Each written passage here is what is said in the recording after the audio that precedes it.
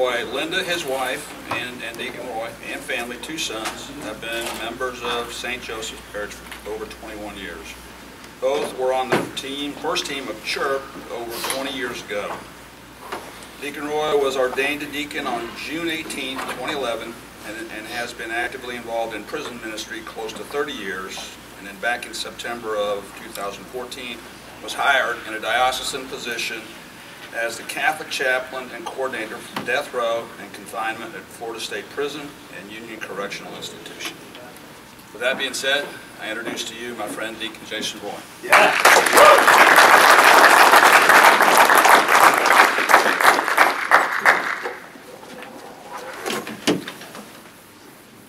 Lord, make me an instrument of your peace. Where there is hatred, let me sow love. Where there is injury, pardon. Where there is doubt, faith. Where there is despair, hope. Where there is darkness, light. Where there is sadness, joy. O divine Master, grant that I may not so much seek to be consoled as to console, to be understood as to understand, to be loved as to love. For it is in giving that we receive. It is in pardoning that we are pardoned. It is in dying that we are born to eternal life. Good evening. My name is Deacon Roy. I've been a member of this parish, as he said, for about 22 years. And I am a Catholic where my wife and I came back to the church 22 years ago. We were both baptized, First Communion, confirmed, and married in the Catholic Church. But back in 1985, when we were living in Columbus, Georgia, we started to attend the Assemblies of God Church. And I was in the Assemblies for a few years, down in West Palm Beach and up here in Jacksonville. Mother Mary appeared to me in a dream that was affirmed by my sister-in-law the next morning, who called me on the phone and asked me the question, "Who did you see last night?" And at that point in time, I realized Mother Mary has called me to come back home to the Catholic faith. I got ordained back in 2011. For 30 years, I've been going to state penitentiaries in Georgia, down in the Miami area, and up here in the Jacksonville area. As I was driving to work today down to Rayford, I asked the Lord, "What is it that you want me to talk about?" Because I could talk for 22 hours about prison ministry, and I know you don't want to hear that. My message is pretty simple. As Father mentioned earlier,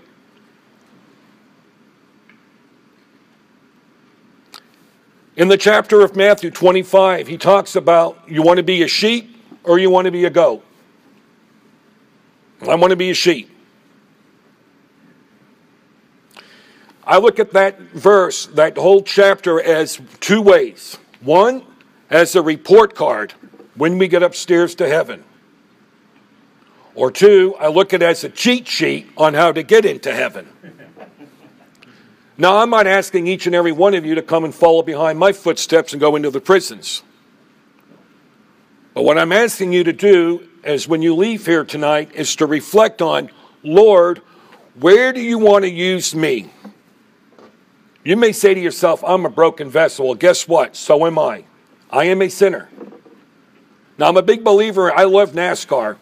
And on Sundays, once in a while, I'll do a reflection at Union Correctional Institution. I do a Eucharistic service down there for the general population, which the majority of the men down there are the ages of 60, 70, and 80 years old. These are men that are serving life, and now UCI over there has become a retirement home for these elderly inmates. And I do Eucharistic service for them, which is filmed for the guys on death row. So a few weeks ago, I talked about NASCAR. The book of Peter talks about to be in the race as Christians. If I went to Daytona and spent big bucks to go watch all the guys sit in the pits for the entire 4 hours, I would not be happy. And that's what God looks at us. He wants us out on the streets, in the track, on the race, going out there serving him. Now, I'm a big believer. We're all going to sin, correct? Amen. Amen. That's where the yellow flags come in. When a car hits the wall or hits another car, deliberately or not, they have to go into the pits to get readjusted, put more fuel in their car, change their tires. That's what church is for. We come here to hear the word and to receive the blessed sacrament, the Lord, to strengthen us throughout the week. What I do on a daily basis is I walk the row. There are 410 men on death row in this state.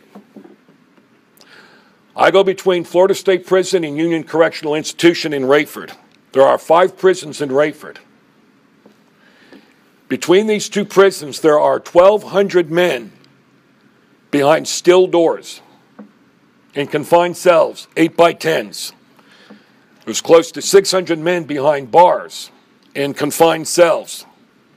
I walk the row every day.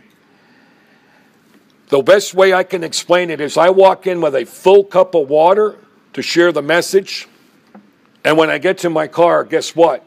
My cup is still full. It's not that I don't feed them the word and bring them the communion and give them listening ears or listening eyes, as I like to call it. The Lord visits me in the prison.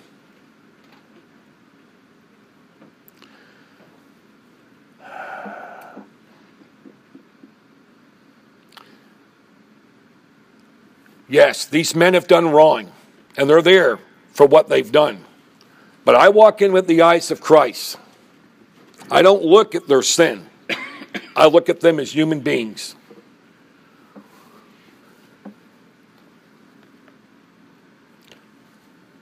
When you hear the stories of how these men were raised, I'm not justifying what they did.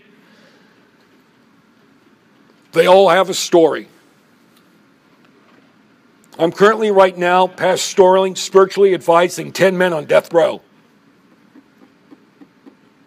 I'm taking 2 of them through the catechism that are Protestants that are going to go through the catechism and eventually be baptized and confirmed as Catholics before they get executed. I visit my Catholic brothers with communion, with the Word Among Us. I visit my Protestant brothers with the daily bread. I'll visit my Muslim brothers just by giving them a listening ear.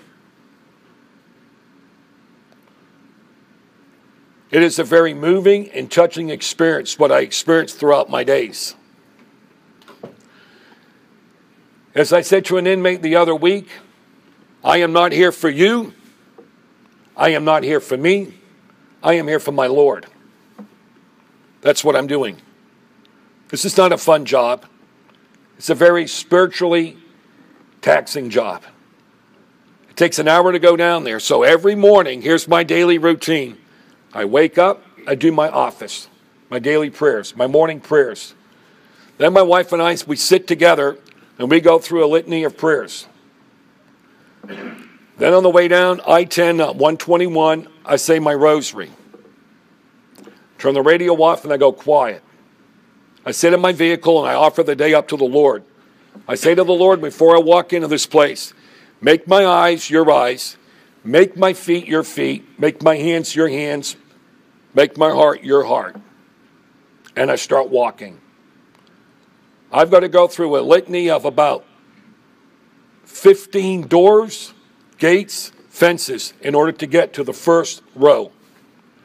There are 18 cells on a row. I'll spend about 5 hours on a row and get to the next row the next day, then get to the next row the next day. I go to Florida State Prison on every Tuesday and Saturdays, and over there is the confined cells with death row in the death house. The man they were going to execute back on February the 26th, Mr. Corral, I'm seeing now on Tuesday. They put him back on the row because they pulled him out of the death house because he's got to stay. He may be executed this summer. But I'm spiritually advising him right now on Tuesdays. He's at peace. He came one-on-one with the Lord. He's ready to go home.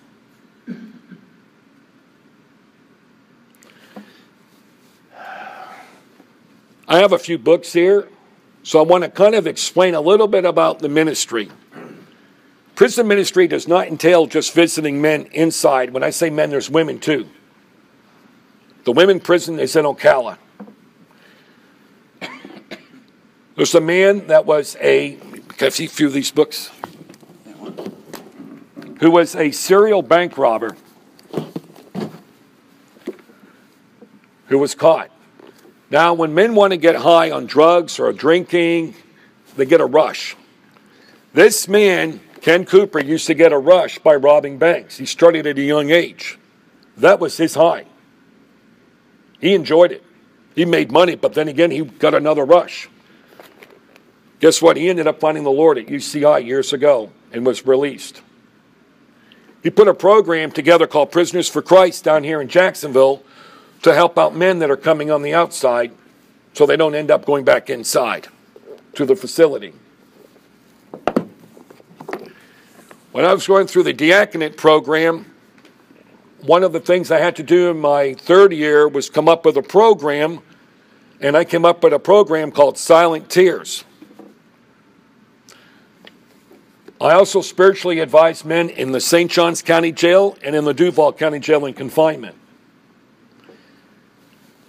One of the things I noticed is I had a few people within the church, Catholic Church, come over to me and say, I've got a son that's serving time. This lady, Carol Kent, has got a son serving life in prison. It's called When I Lay My Isaac Down. She put a program designed for mothers and fathers dealing with their children serving time. That's a victim. The family members on the outside.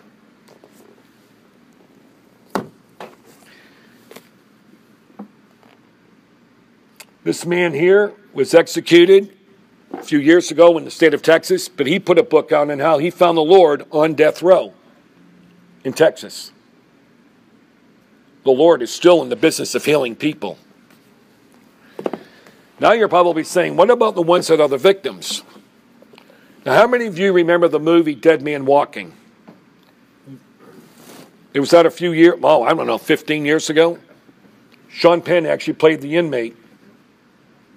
Susan Sarandon played the nun, visiting him on death row.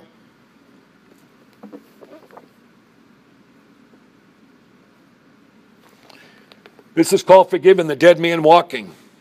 You remember the female that was in the movie that was the victim? She put a book out. But it took her over 8 years to forgive the man that did it to her. It's a powerful book on really learning on how to forgive somebody. We have a merciful God who loves each and every one of us. My words to the guys that are on death row is that even Jesus Christ was on death row. He had to carry his electric chair up the hill and plug it in. For you and for me. He loved us that much. And next to him were two other guys on death row. One said yes, the other one said no. And those inspiring words that I'm going to bring you home with me today. I'm bringing you to paradise. He had a repentant heart. I know my family members, not my wife, but some of my brothers and sisters still have a hard time comprehending on what I do on a daily basis. I don't watch the news and I don't listen to the news. I can't do that. I read. I know there's crime going on constantly, especially Jacksonville is starting to look like Miami right now when it comes to crime.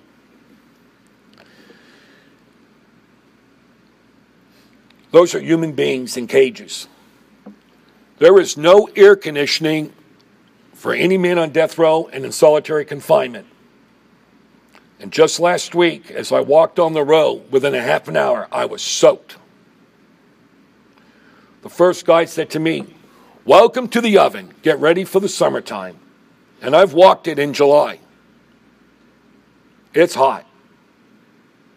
Most of the men, what they do is they'll take they'll take a t-shirt and stick it in their toilet, soak it up, and cover their body in water, and then lie on the concrete floor to keep themselves cool. The men in confinement behind the doors actually have it worse because there's no flow of air. They just got a little window like this, and it's an oven. And those guys go crazy up there. I walk it, and I put my ear up against the crack in the door. That's the only way to communicate to these men is through the crack in the door. I can't not yell through the window. There's 90 cells in a container. When I walk on there, the noise cranks up. Banging on the windows so I can come over and pray with them.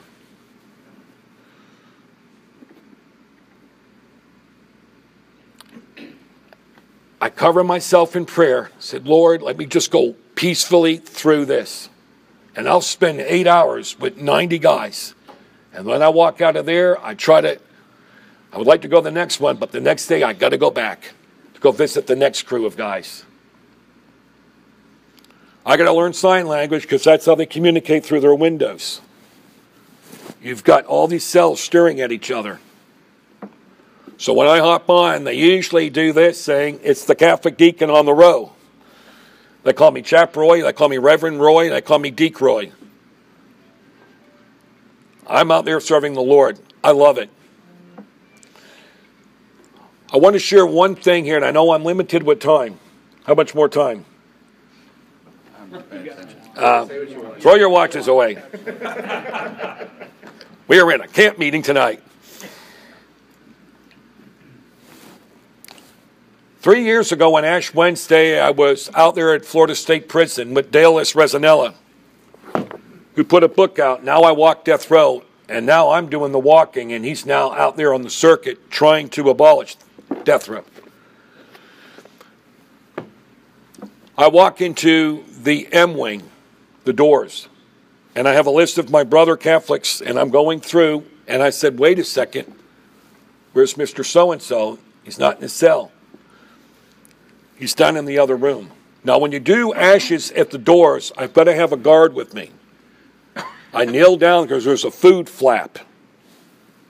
And that's where the men stick their head, and I stick my head down there, and I administer the ashes and then give them communion. They have to put their hand out of the flap. I cannot put my hand in because, more likely not, if the guy goes berserk, he could take my wrist and snap it.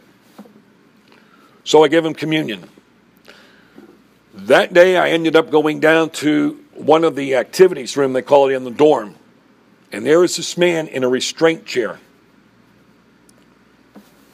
Hands behind his back, feet shackled to a chair, and his neck back, and he had a spit mask on. You know what a spit mask is? It's a net with a mask right here. So he said, here's your man. And I walked in there and I said, good afternoon. I'm Deacon Roy from the Diocese of St. Augustine. I have ashes and communion. Would you like it? And he shook his head. 2 guards came with me, one on the left, one on the right. I administered the ashes and then knelt down to bring him communion, and they removed the flap. Gave him communion, and they put the flap back on his mouth.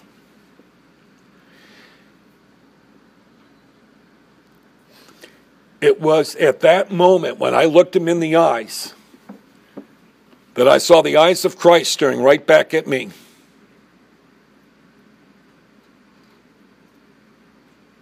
When you've done it to the least of these, you've done it unto me. The men on death row, they go as, there's one man that's been there since 1968. His name is Freddie-O. And there's a young boy up there that's 22 years old that's just starting his life. 4 times throughout the years, we have a budget lined up so these men are given an opportunity to receive cards. I just finished walking Monday, Tuesday, and Wednesday to 410 cells with the guys on death row with a bucket full of Mother's Day cards for daughters, for sisters, for moms, grandmothers, godmothers, special friends. Each man gets a total of 3 cards. You want joy? When I walk on the row, and I have a very unique voice. Now, when I first started going, they would want to know who walked on the row. You would see that sticking out of their cell, a mirror. They recognize this voice. I've got a very unique voice, so now they know it's me. And I would walk on going, "Good morning, Hallmark is out here. It's Mother's Day time." Every man gets up, sitting there, standing at the gate. What a joy to know that there's a mom that's going to receive a card from their son, or a daughter receiving a card from her father, or a grandmother going to receive a card from their grandson.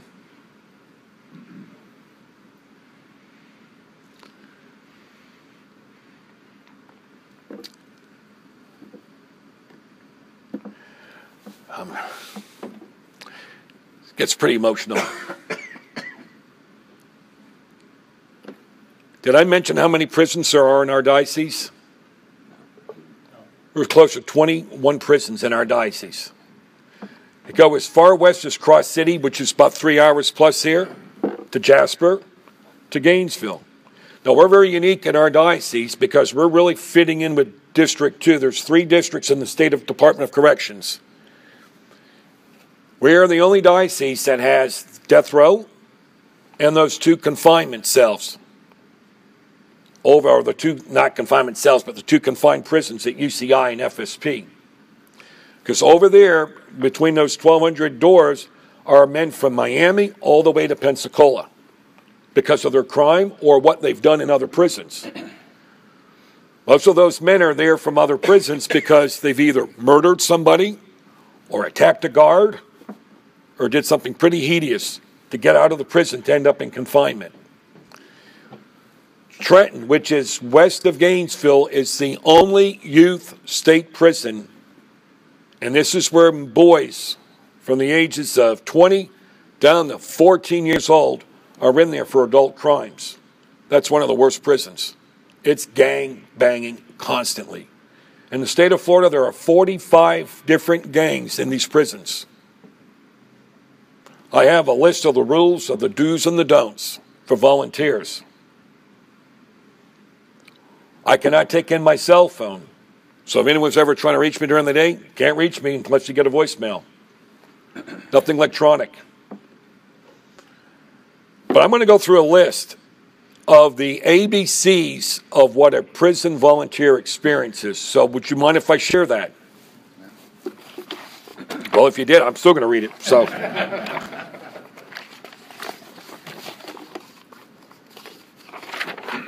A, alert, attentive to the Holy Spirit. B, brethren, brotherhood. C, now this is a list I put together the other week because Ken Cooper has this list of what an inmate experiences, so I put my list against his. Caring, courteous, and careful. D, dedicated and dignity. E, ecumenical and evangelization. F, faithful and forgiving. G, being gracious and giving. H, helpful. I, be insightful. J, joyful. Kind. Listen. Listen with your eyes. When I go to the row, stand up for a second. I get this close to the gate. And I look at you in the eyes and I listen. That's my day right here. And I walk to the next guy.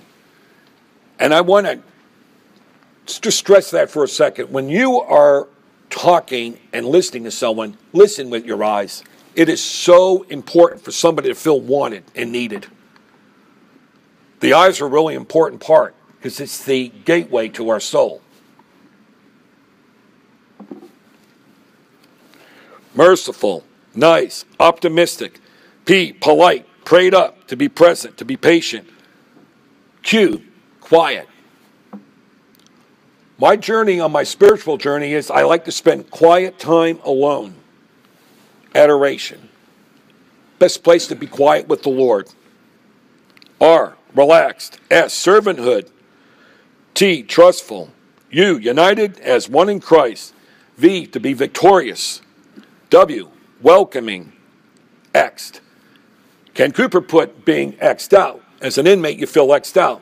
I put in X'd in. I want to fit right in with them.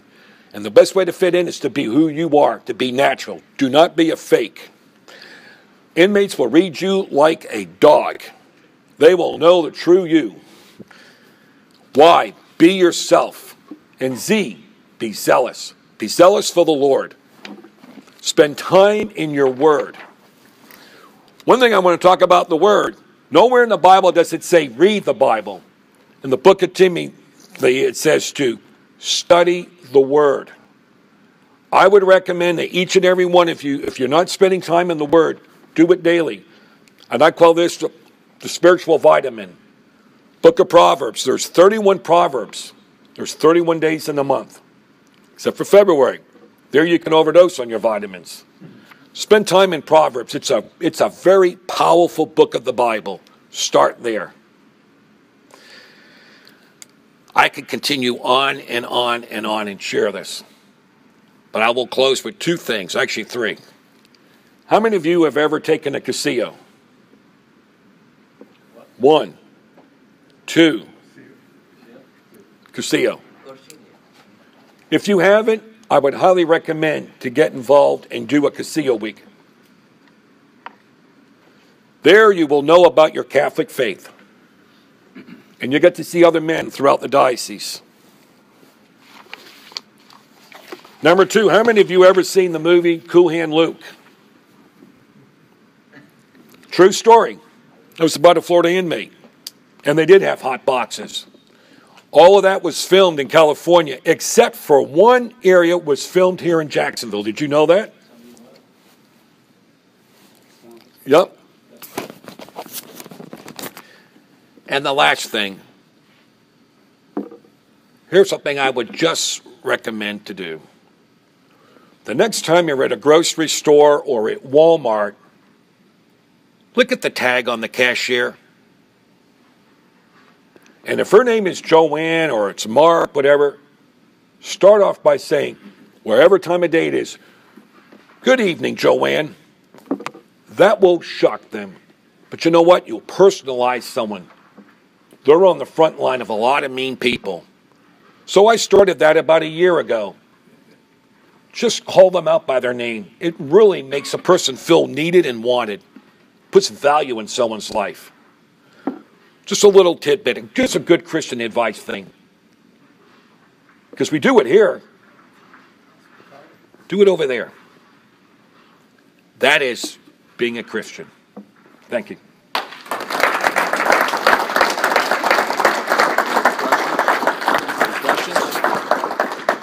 That easy. Yeah. People. Anybody has any questions? Any questions? No political questions. Yes. What got you initiated into the prison ministry or interested in the prison? All right. My wife and I were newlyweds. We went from Atlanta to Macon for a short while. We were driving into Columbus, Georgia. And on the side of the road, there was a sign that said Rutledge State Penitentiary. And I jokingly said to my wife, well, I'll never end up in there. And she'll go, well, I hope I never see you in there. Because I'm committing a crime. So when we were joining this church, she says, you need to get involved. I said, I don't know what to do. They already have a drummer. So we were in Sunday school class. And she overheard two men talking. And one of them said, I need help on Thursday night. Now my wife leaned over and said, really? You just need a guy? What do you... Oh, yeah, I'll bring his Bible. So she leaned over and she said, okay, Thursday night, go to the church at 6 o'clock, bring your Bible. So I showed up at church with my Bible, and the next thing I know, I'm in this guy's truck. Where are we going?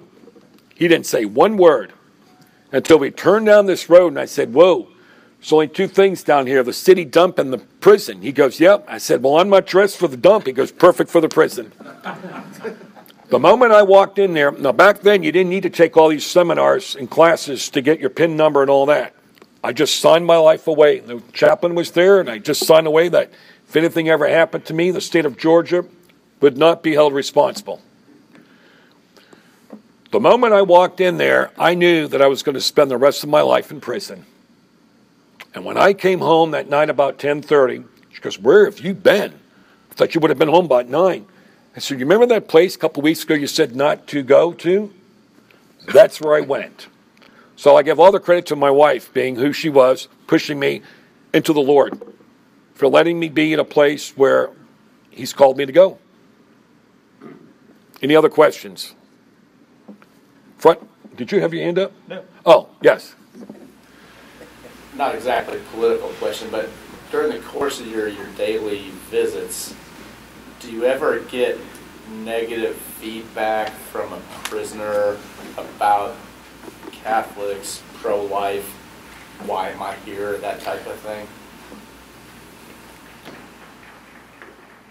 With the 410 men on death row, a lot of them just waved me on.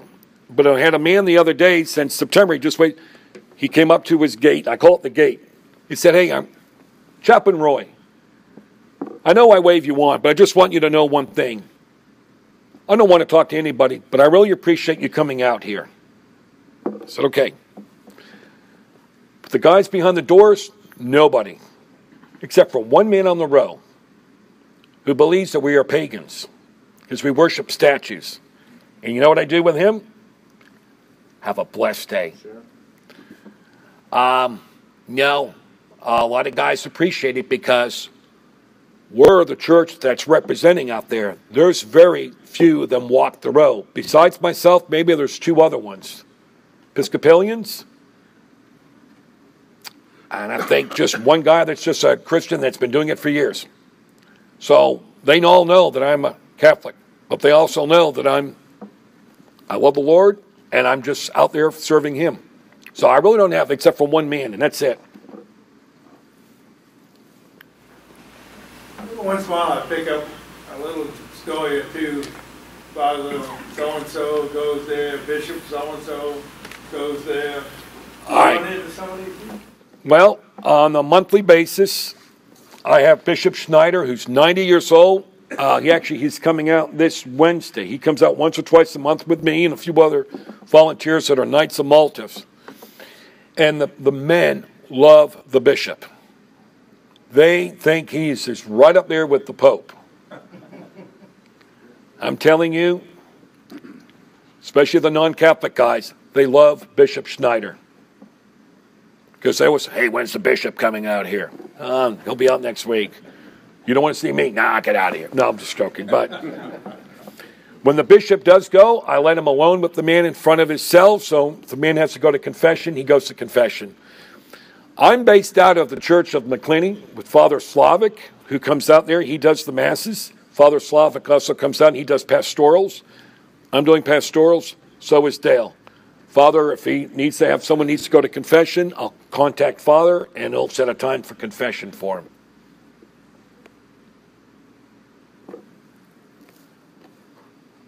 Over here. Oh, okay, yes, sir.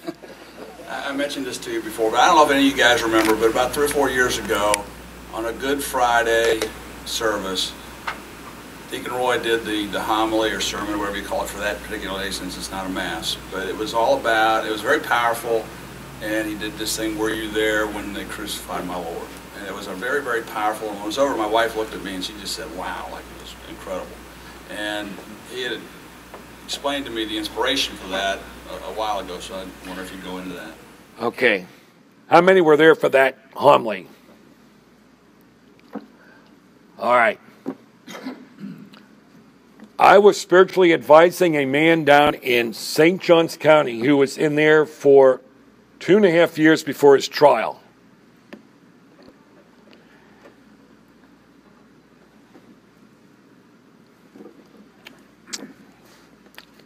I actually was seeing 2 men at the time.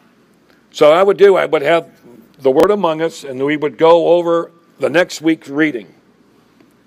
And we would do a study. So I said to one of them, Father Cody has asked me to do the homily on Good Friday. I want you to help me put it together.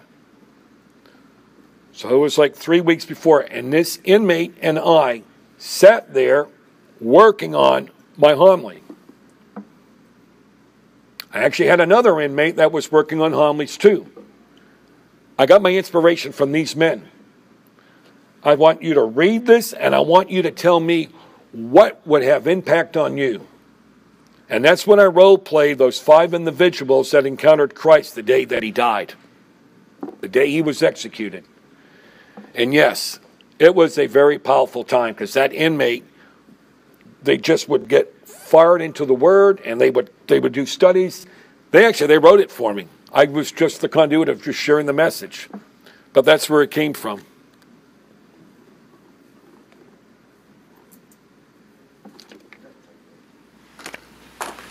Thank you.